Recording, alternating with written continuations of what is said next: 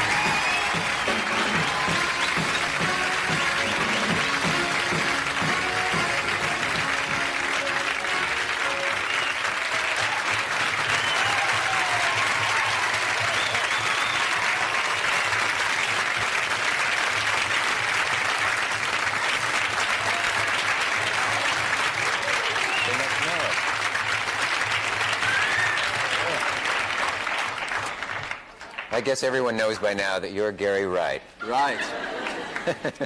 Where do you know Gary Wright and his group from? From England. He used to be in a band called Spooky Tooth.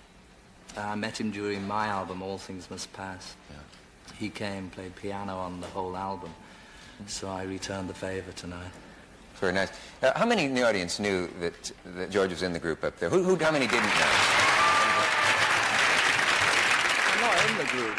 Just No, I meant that you were up. I meant that did they recognize you there or not in that subtle way we had you camouflage, bending in with the background like that. You know, I haven't. You're only the second member of your former organization that I've ever met. I know John. You didn't meet the other 8. No. Were there that many? Yeah, no, hundreds. I only. I know you John. Ever hear of the 18th Beatle?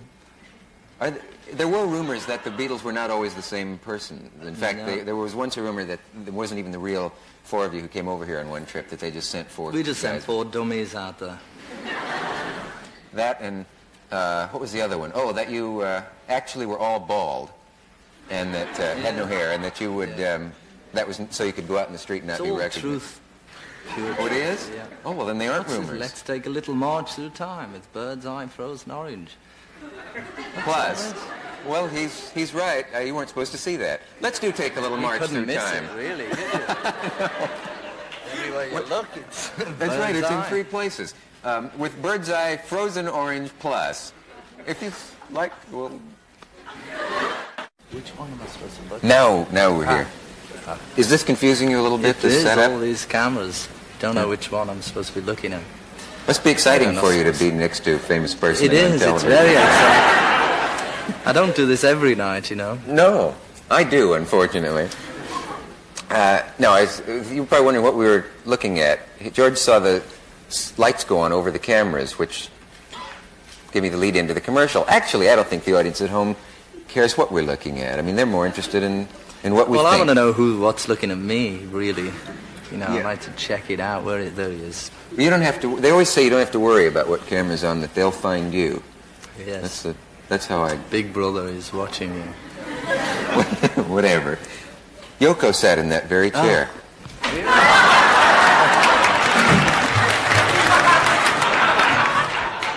Well, I bet many people have sat in this. Well, a lot of people have sat in it, but I was just. I saw the show. It was very nice. Did you see that? Yeah. Yeah. There was one thing they forgot to plug, so I thought I'd plug it for them, and that's their new Christmas record. We wish you Merry Christmas, war is over. Get yours now. Thank you. Is there such a record? Yes, he made it after he was on the show, so he didn't get a chance to talk about it. Oh.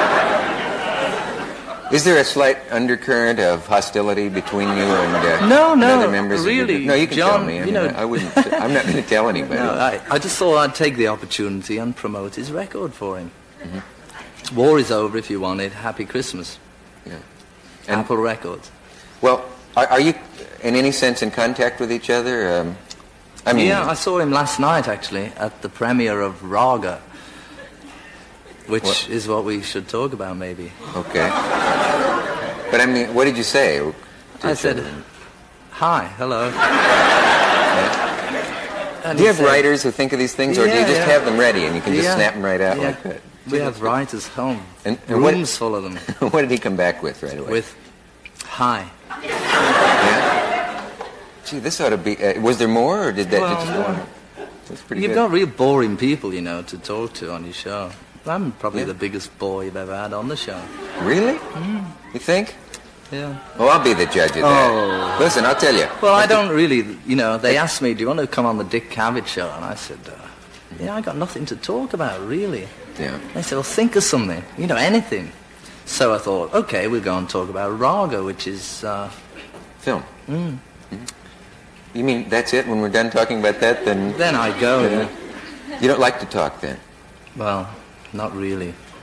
Sometimes, if there's something to say, but there's really nothing to say these days. You know, I have that feeling, too. People think that I must love to talk and that I would love to go to parties and yak my head off. And I could go for months without talking. Well, you talk every night, don't you? I know, and I've never liked it. I mean, I don't crave conversation. I could sit in an empty room for days and days. I'd have to leave occasionally, but not to talk. I mean, I have to fill then this last hour. You just talk and I'll watch. Okay, well, we will. Let's do talk about the film. And then, well, before we get to that, though, since we may run out. Let's get to something else. When you, if you and John and Yoko do meet, though, you're not really gritting your teeth. No, we're good friends. Yeah. Well, all of that about her being the problem with the group, is that slightly silly that one woman could be so much of a problem? No, the group had problems long before Yoko came along. Mm-hmm. Many problems, folks. Can you remember who was the first to say, I bet we'll break up one day, that this won't go on, that this is sort of a dream, that we can't all stick together? I don't really remember anything about the Beatle days. It seems like a sort of, previous incarnation when I think about it. And a long time ago, like another life. Yeah. Do you regret any of it? No. Don't regret really anything, Mm-hmm.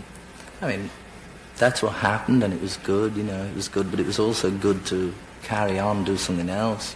In fact, it was a relief. Sometimes they say some people can't understand that, because Beatles was such a big deal. They can't understand why we should actually enjoy splitting up. But there's a time, when people grow up and they leave home or whatever they do and they go for a change, and it was really time for a change. Don't you think a lot of people just envied the idea of being world celebrities, though? And some people, would go on and on forever singing the same tune and playing the same gig if they were making some money, Yeah. But I think we'd all rather give that up and try going on our own and try doing something we really want to do. And if we don't make it, then hard luck. But as it happens, we've all got such a lot of goodwill hanging over from being Beatles. Yeah. I mean, you probably wouldn't have me on the show if I hadn't have been one. Let's face it. No, you wouldn't get here on looks alone. We will return after this message. Oh, no, wait a minute. Local station. Just because that comes on doesn't mean you have to do it right away. Oh. Do you feel like doing it now? I just did it. Oh, right. Oh, I see. 4 or 5 minutes. 4 and 5. He's right, folks. We will return after this message from our local station. See, when you say it, then you know. Talking with George Harrison, who wants to know if it's over yet. Do you think you might have been the most anxious of the four to get out? I get that impression from reading about it. Maybe, yeah.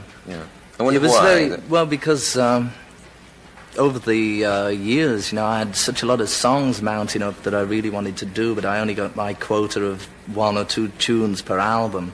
Mm-hmm. And that way I would have had to have recorded about 100 Beatle albums just to get out the tunes I had in 1965. Were you held down by the other fellas? Well, very subtly, yes. Yeah? How would they do it? Really, they didn't strap me down or anything like that. Yeah. But no, it was just the way things happened, It started off I didn't write, they wrote, then I started to write, and it was sort of trying to push in a bit. You don't actually read or write music, do you? No. Well, then when you say write... Well, write... If you have a tune that hits you, how do you get it down? Just keep it in your head, Just work it out on the piano or on the guitar. But then do you tape it, or what preserves it? Sometimes put it on tape. But usually you can remember it in your head if you don't. I write the words down and remember the tune in my head. Yeah. Do you wish you'd studied composition and all of that? You don't need it. Well, maybe it would help somewhere. I probably wouldn't have to pay a copyist. Yeah, but you don't miss it. I mean, you can. No. It would just help. Maybe because it's not really so. sort of music, Yeah. It's like there's a difference between people who write music and classical things and big arrangements to the sort of thing I do. It's just it's very simple. Mm-hmm. And the other guys. Most of the melodies were John's or Paul's that were done done on the album. That was funny when John was on. Every time we had a commercial break and then it came back part 20 and they keep playing Paul's songs. Just put our guests at ease, I guess, is what we do. But they always talk about you as the real musician of the group, and if you haven't studied music... What do they mean by that? That you're more serious about it? You've seen that, though, haven't you? That they say. Probably because I didn't smile so much. To be a real musician, you have to be sour, I suppose. Yeah. There was also the theory that you attracted more girls by being the quiet one, in the same sense that a guy at a party who sits in the corner will have the girl come over and say, "Oh, what's the matter?" It's just this was not a calculated dirty rumor philosophy on your part. Was it? Just a rumor, yeah. Yeah. I think Paul used to get them all with his, you know.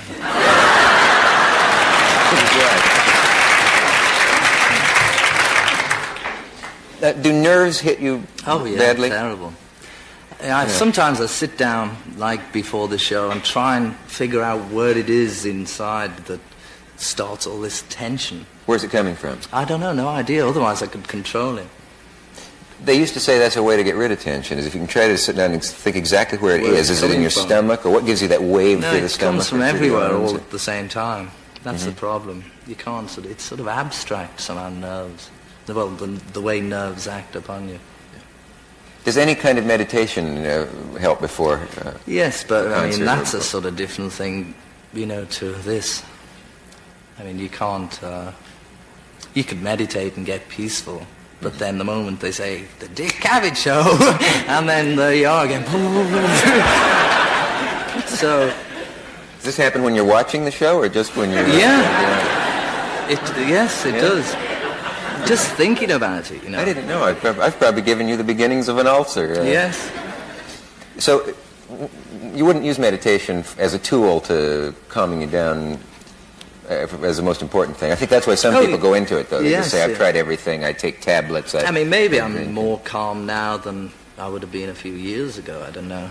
But it's still, there's still something about the idea of this, you know, Big Brother and all them people tuned in. Okay, what's he going to say? Yeah. Look at it. And so, you know, you don't... we have to take a station break. And what? And what else? And sell some more oranges. No, read the whole thing. And we'll be back. That's the important part. Tomorrow night, my guest will be Danny Kaye. That was Jack Benny. Could you tell that? Could you tell that I was doing Jack Benny? No. Oh. I don't know. But seriously, Jack Benny? They've never heard of Jack Benny in England. They're kidding. When Jack Benny goes to they throw themselves at Jack Benny in England. Oh, yeah, he goes to the Palladium, and people just tear the place apart. Really? Oh, yeah. Jack Benny. Fancy that. Yep. You'll learn a lot here with me. We have a piece of film here, and I'm anxious to see it, because I didn't get to go to that concert, but I heard all about it. They're really ahead of us, aren't they? It's supposed to be one of the best things ever done of this kind, and one of the most successful charity things of this kind that anybody ever put together. And did you get the idea just sitting alone one day, or how did it come to you? It was Ravi Shankar's idea. He wanted to do something like this, and he was talking to me and telling me about his concern for the thing and asking me if I had any suggestions. Then after half an hour he talked me into being on the show, and so once I decided I was going to go onto the show, then that was it. You know, I just had to try and get a band together and set up. I organised the things with a little help from my friends for Madison Square Garden, and that's it. It just snowballed, and the whole thing was thought of and planned and executed all within about 4 weeks. Yeah. And it raised an enormous amount of money. And now, the thing that always bothered me was, how do you know that the victims of the problems in India and in Pakistan will get the money that you raise at a thing like that? Where does it go? Once it goes into the Madison Square Garden box office, then how does it get to the people that you see starving? Well, there was, because this concert was done with such short time for preparation, also because so many of these concerts were rip-offs, we wanted to ensure that we could do the concert and nobody would think that we were keeping the money ourselves. So there was such a short time. There was only like 3 weeks by the time we'd more or less decided the concert was going on, and then we had the date set for Madison Square Garden, which was like the only available day that we had there. So we decided the best thing would be to give the money and say out front that this money is going to such and such a charity, and then we checked different things out. we're going to give it to the Red Cross. This was the first idea. We give the money to the American Red Cross, who in turn could give it to the Indian Red Cross, but then we heard so many different stories about the Red Cross and how there's, hurricanes hit some place in America and they just take care of the whites and all the blacks are there and they're not taking care of them. So you hear so many different stories about things. I hadn't heard that. Well, we heard so many stories about all different organizations. In the end, we had to really say what we were going to give the money to. So we said, we'll give the money to UNICEF, and they have to say to us exactly what they need, and they can come to us and say, we need this and this and this, and then we'll sign the check and let them buy the things they need. So the concert made $250,000, which actually is really very small in terms of the amount of money we're going to make from the record.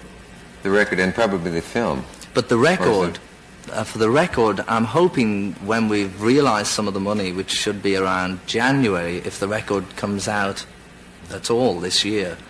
That's another problem. We're having a slight problem with record company. But if the record does come out early December, by mid-January we should have realized quite a lot of money, a few $1 million. At that time, Ravi was going to be in India, so I was going to go out there, get the money into India, and then I'll take it there myself, because I don't want the money to get lost. It's taken, 3 or 4 months' work to do it. I don't want the money to end up in somebody's pocket. I guess you've had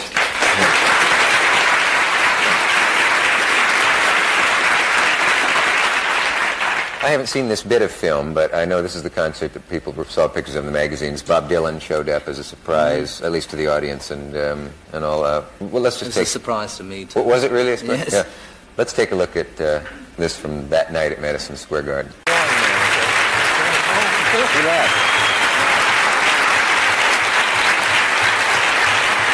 Look at that. I was wondering where you went then. You sort of went off very fast. Yeah, I was going back to the hotel. Yeah. Will you do that kind of thing again, do you think? It seems like a very good idea. Yeah, maybe. Yeah. Maybe. I thought that, you see, it's difficult for... Not all musicians are rich enough through record sales or such like to be able to donate their services all the time. So I figured a good way to do it would be maybe 2 concerts in each town, like similar to Madison Square. The first show, we keep the money, and the second show, we give the money to the charity. And that way we can feed the starving musicians, and the second, we can feed the people. Yeah. I think that sounds they criticize rock groups for being over-commercialized on the one hand, and yet the members of them are supposedly socially conscious on the other hand. So it seems like this is a wonderful way of combining those two things. If you can draw a lot of money. Yeah. Ridiculous sums by the average person's reckoning. Then why not do it this way? There must be loophole. There must be other problems. Are there? Is the government suspicious of anything that is passed off? I don't think so. Because you say there have been rip-off concerts. Yeah. I think if you take sort of precautions, which is really when we said we'd give the money to UNICEF for the concert, that was really a precaution, because too many things could have gone wrong. And it would have been terrible to have done the concert and for it to turn out really bad. So many concerts turn out bad, like I think the Stones did, and people getting killed, and it's really bad. So it's very important, I think, for something to come out really good, that feels good, and the people that actually does something. Yeah. Glad it turned out so well. Another one of those little messages. We'll be back right after this one. The Strata Lounger Lowback, the living room chair that's got everything. Look, superb styling, marvelous comfort. Well, no, this isn't one, actually. Don't try to go back in this one. This is not a Strata Lounger. We were talking during the break, and George said that he had so the Red Cross shouldn't get too upset. He had said that he had heard bad things about all organizations and good things, and it just became very hard to know which is which, and that's one of the things that makes it hard to do this. So the Red Cross should not feel particularly singled out. Right? Right. Oh, okay. I mean, that's just what I heard, I've heard things about everybody, about you. I've heard a lot about you. Oh, no. Well, it's only a 90-minute show. We won't have time to go into that. What have you heard? No, whatever you try to do, You know, somebody would say, don't give it to the Red Cross, give it to them. So you say, okay, we'll give it to them. And then somebody writes saying, don't give it to them, you know, they're terrible. Yeah, every move you make, in the end, you know, I just think, well, maybe we shouldn't do anything. You know, really, I mean, that's the easiest thing would just to be to sit at home and not try and do anything for anybody. Yeah. You know, I mean, it's funny because that's the situation. You know, you can create some money, then you got the problem of who to give it to. If you can give it to somebody, then you have to worry about if they're going to get it. And like, it's the same with the record, you know, all these musicians came. Some of them flew thousands of miles, didn't get paid for anything.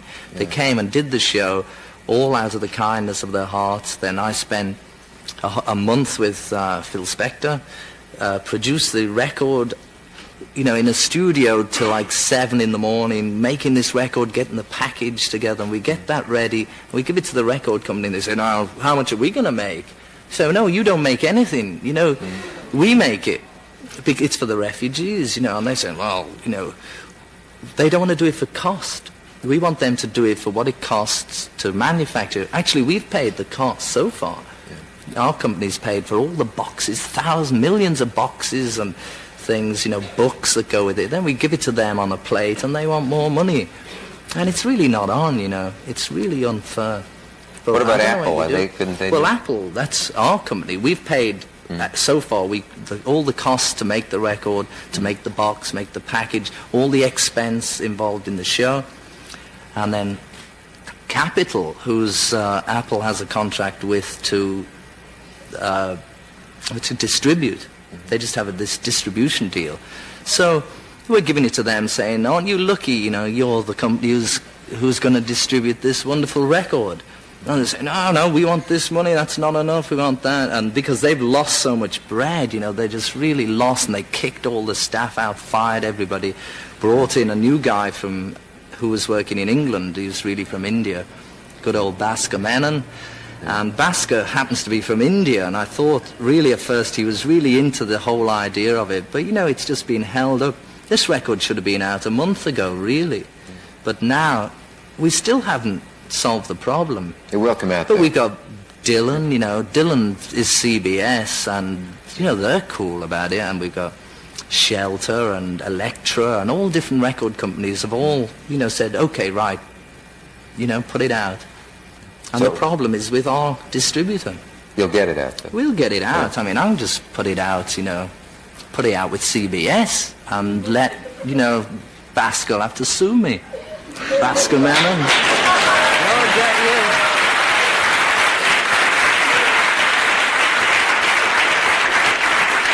We're going to play the Sue Me, Sue You That's right, blues. Bhaskar, sue him. Sue me, Bhaskar. Let me ask you, this tremendous... George, television in America isn't as mature as it is in England. No, it's very good in England, yeah. I can't watch TV in America, to tell you the truth. It's such a load of rubbish. Really?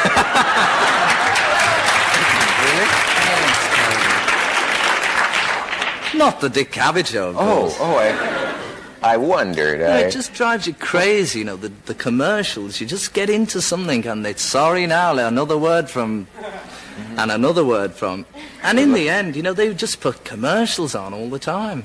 But you have commercials, too, over on your side of the pond. Yeah, but it's really done good, you know. It's really done good. They show maybe, if it's a 30-minute show, they'll have the commercial at the beginning, then the show will start, and after 15 minutes or so, it'll end, and they say, end of part 1, ding, and then it goes into the commercial, and then the commercials end, and it says part 2. Here it just goes, ding, ding, ding, from one into the next. Yeah. You don't know if it's a commercial or if it's the show. I mean, it does some of the things.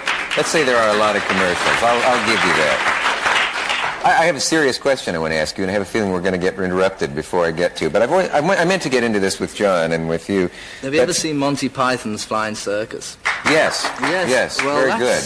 You want to get that on in America. It's really good. I thought of trying to get some of that and showing it. You try and get some. There wasn't done. It's really good. Yeah. Can I get to my serious question? Yeah. You have this tremendous influence, and you had, when you were together, you had this gigantic influence on the young people, right? And everybody knows that the Beatles went through a drug phase. Did it ever occur to you, or did you ever stop and think of it this way, that the fact that this was known, and the fact that you were the Beatles, might have caused thousands of kids to go into drug problems that might not have otherwise? Well, no. Let him ask the question. Let him ask the question. First of all, when we took the notorious wonder drug LSD, yeah, it was we didn't know we were having it. John and I had this drug, and it was given. We were having dinner with our dentist, and he put it in our coffee and never told us. And we never heard of it. I mean, it's a good job we hadn't heard of it, because there's been so much paranoia created around the drug that people now, if they take it, they're already on a bad trip before they start. Whereas for us, we didn't know anything. We were so naive, and so we had it, and we went out to a club, and it was incredible. It was really incredible. So a couple of years later, Paul had the drug too. And the TV people in England came and they said, so you've had this wonder drug LSD. And he was saying, well, look, it's, you know, the question you asked me about the responsibility for everybody else. Paul said to the TV people, look, I'm not saying if I had the drug, it's you. If you're going to ask me if I've had it, I'm going to say yes because I've had it. I'm not going to lie. So he said, they said, well, have you had LSD? And before they asked, he said, it's your responsibility, because if you're going to ask me and I'm going to say yes, and you're going to put it on the TV saying, yes, we've had LSD. So really it was their fault. So they asked the question, Paul said yes, and then they put it on and said, oh, they've had LSD, and then the world goes crazy. Yeah. I just wondered if if you have to stop and think about, you used the word responsibility, which is, it always sounds so hokey when your school teacher says you have a tremendous responsibility. But did you ever take that kind of thing seriously and think, we got to watch ourselves, because if we do this, other people will do that? Yeah, we always had to watch ourselves. Yeah. Because if we weren't watching ourselves, there was somebody else out there who was. Yeah. And there was always reporters who'd follow us around on tour and always try breaking into our room, catching us doing something. Yeah. Something maybe that we shouldn't have been doing. And the whole thing is that people want other people to do nasty things because they feed off it. And then they write, they're doing nasty things. It's like in a newspaper in England. I met David Frost the other day. Can I say David Frost, or do you bleep it out? Once. Okay.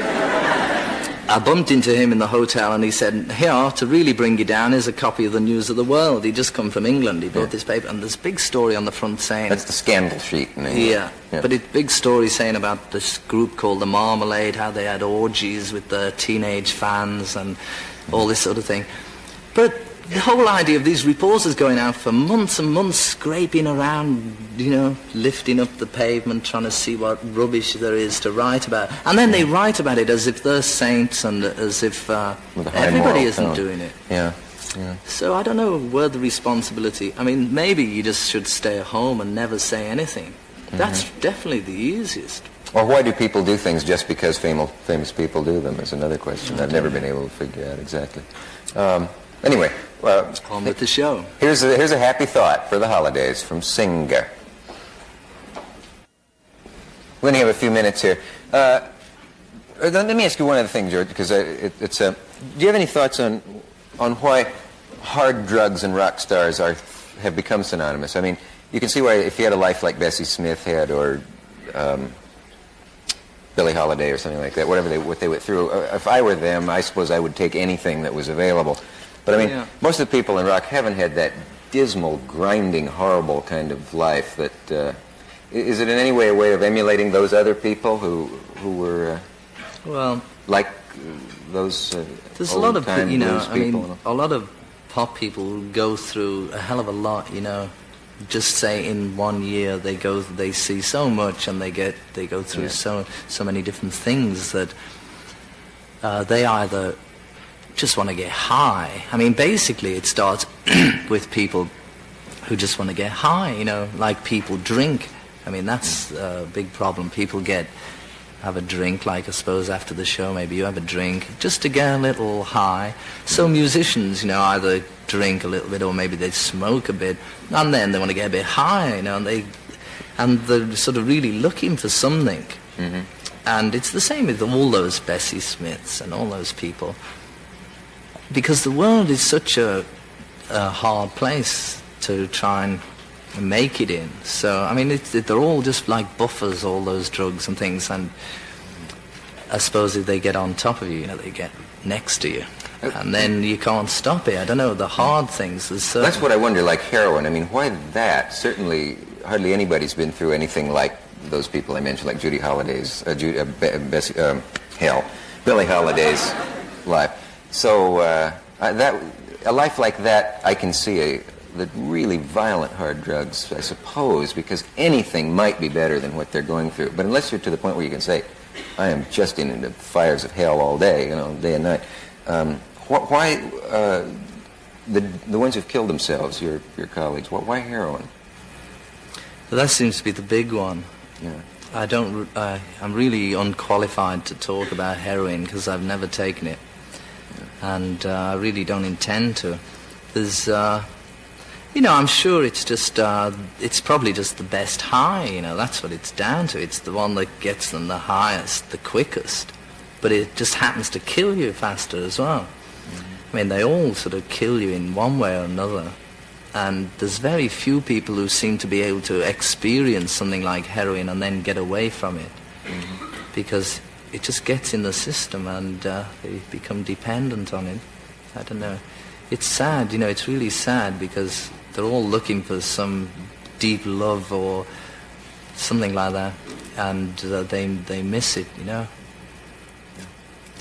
It's much better to try and not take any drugs, If you can get straight, really straight, then in a way it's much higher. I mean, I'm not really qualified to talk about that either. Yeah. I mean, I'm sort of in the middle, Indian music and drugs don't mix, as I understand it. No, there's been a big... Ravi Shankar said so. Yeah. There was a problem. The Indian music really got popular during that 66, 67, all the psychedelic period. And I think from that, most people have started to associate it with drugs because the hippies, apart from the classical people who used to go and watch the music anyway, like the hippie people at that time were the ones who caught on to Indian music, and it just happens that most of them were, smoking pot or something. And since then, I don't know, maybe Ravi will be able to explain how the two got caught up together, but it's really a problem. It's a problem for Ravi because he's, trying to do this, spent years and years of real disciplined life in order to play this music, and then people think, he must have taken dope to play that good, and it's really, it's a terrible thing, when somebody's, it's completely the opposite. The audience are really misunderstanding what the whole thing's about. Maybe we can get him to talk about that. Yeah. If we don't go now, we won't have time. We have a message from our local stations, and we'll have time. He'll play, and he'll talk. I suppose if any of us know anything about Indian music, it is, you have to say that Ravi Shankar has been sort of our guru to American audiences with his frequent concerts and film scores and so on. An amazing musician. Ravi Shankar.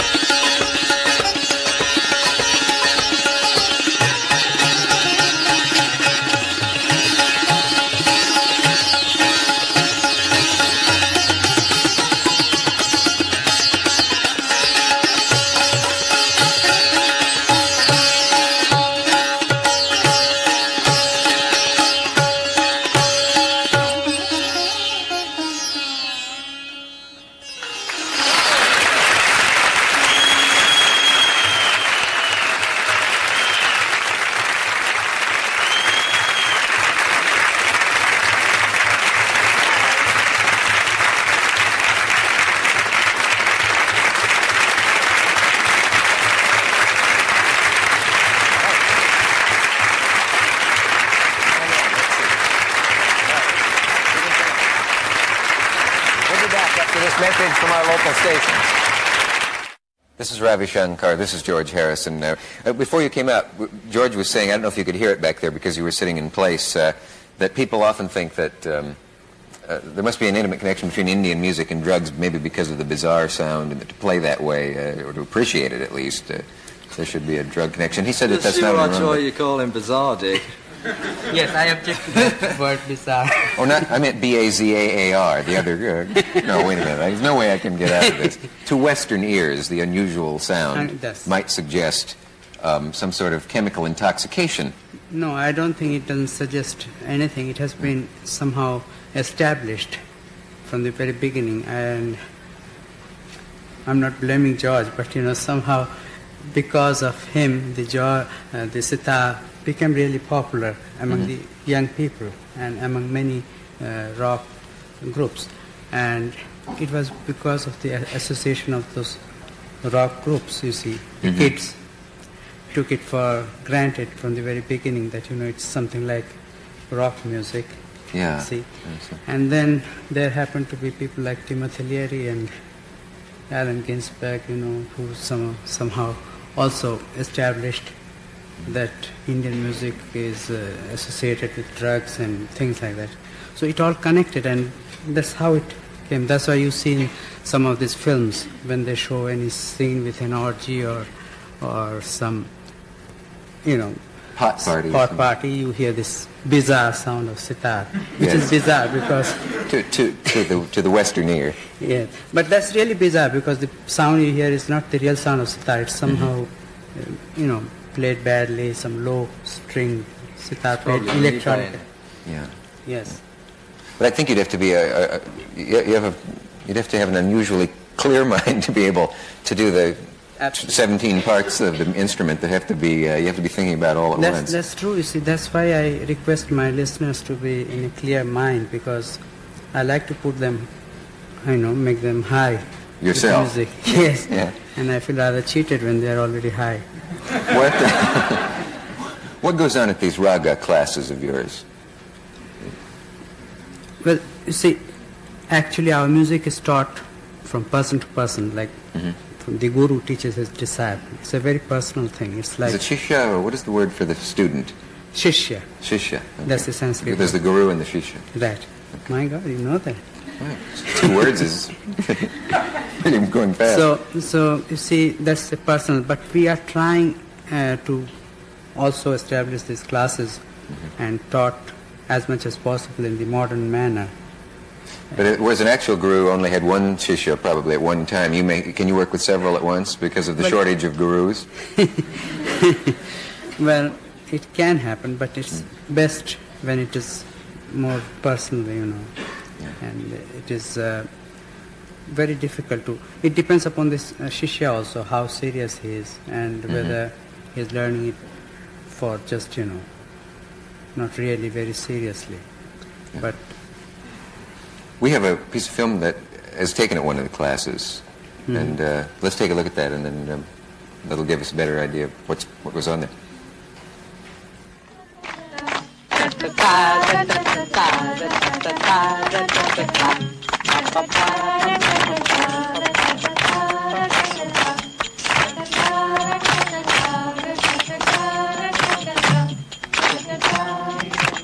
now once more, Vande Gurudeva, Jaya Jaya Gurudeva, Jaya Shri Gurudeva, Jaya Jaya Gurudeva. It is in praise of the Guru.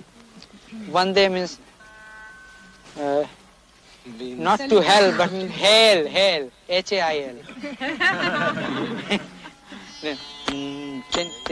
Vande Gurudeva, Jaya Jaya Gurudeva, Vande Gurudeva, Jaya Jaya Gurudeva, Jaya Shri Gurudeva, Jaya Jaya Gurudeva, Jaya Shri Gurudeva, Jaya Jaya Gurudeva. Devi Saraswati, Devi Saraswati, Devi Saraswati, Mata Saraswati.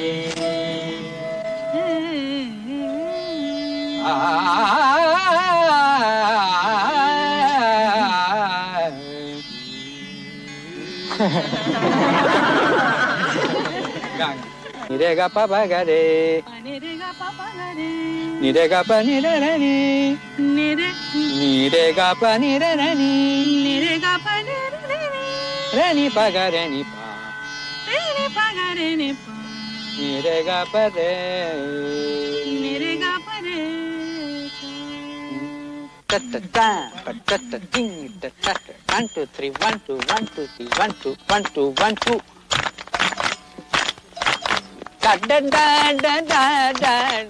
It's so open and warm with these young people. They're so fresh, so much energy. But so many seem to be turning away from their roots. Here they have everything, and they want something else. They love our music, but they're in such a hurry. I would like to give them the right approach.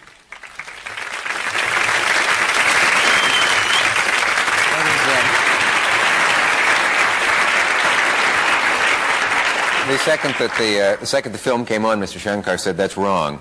What did you mean? No, this was not actually class. This was George was also there in ASLN Foundation, Big Sir. That was obviously not you with a student. Sort of a semi-class, but not actually a class of sitar. Yes, I misrepresented that. We'll be right back after this message from our local station. I should have mentioned that we got that piece of film from a long film called Raga, which does show you working with students, and George said it was really interesting to see the several sitarists trying to play the same piece, same passage, I suppose, over. Is Raga around now where anybody can see it? Yes, it's just concertos with the symphony orchestra. The next one is in Detroit, which will be on the 3rd, and one in Kalamazoo. Kalamazoo. And on the 7th. And on Friday, Carnegie Hall. And Friday, I'm performing this Friday in Carnegie Hall. That is sitar recital. How do we get George to perform again someday? How do you mean? He will. Perform what? Well, I mean, no, he's not going to. There's no time to. Perform You'll what? be appearing in public. Perform the active music. Oh, well, that's easy, Yeah. When you get everything arranged, would you ever consider... If I ever get a minute free, I may just do that. I'm too busy working. Yeah. Really? What's keeping you too busy? All this editing films and, just since June, I've had really very little time. So we did that concert, then we did the mixing of the record, then we did the film, editing the film, and that's still going on now. Like this morning I was down there, just stuck in a room looking at bits of footage. Everybody ends up editing film. Whatever else they started out as, they all end up editing film. Yes. Have you noticed that? One of those conversation stoppers. No, I haven't. But every time I call on someone, they're busy editing film. Yes. Gee, we didn't have time to see the Indian dance clip, which I wish we had seen. Come back sometime, and we'll take a look at that and talk about that some more. Does it ever bother you that the sitar, which is sort of in a sense sacred instrument, is carted around and appears in all sorts of commercial concerts? It can, but sitar mainly is a classical instrument, just like it plays a violin in the Western classical music. But it can be used for, it's played in semi-classical music as well as pop music in India, which is the film music. But it would be bad taste, say, to play Turkey in the Straw on a sitar, I suppose. I saw you carrying it down the stairs, and you were carrying it so carefully. Do you live constantly in the fear of the terrible sound of a sitar dropping down a flight of stairs? Yes, I have to carry it all the time like a baby. I have to buy a ticket all the time on the plane. And you do? You carry it in the seat beside you on the plane? And always. With a safety belt on it? And always by the hostesses, they always ask what it is. So I always tell them it's a dead body, so they keep away. We have a message. We'll be back. I know that neither of you likes to hustle things, so I'll just point out that the Bangladesh concert is on record, and so is your concerto, with the record with Andre Previn, and Raga is also on. There is a soundtrack album. This time has really flown. Oh. Hold on, let us see. Can you get a good shot of those? Good shot, Raga. Don't wait, forget, at your record stores After now. what you said about the Lennons, well, I learn a lot of things from the Lennons. I wish we had more time. Good night.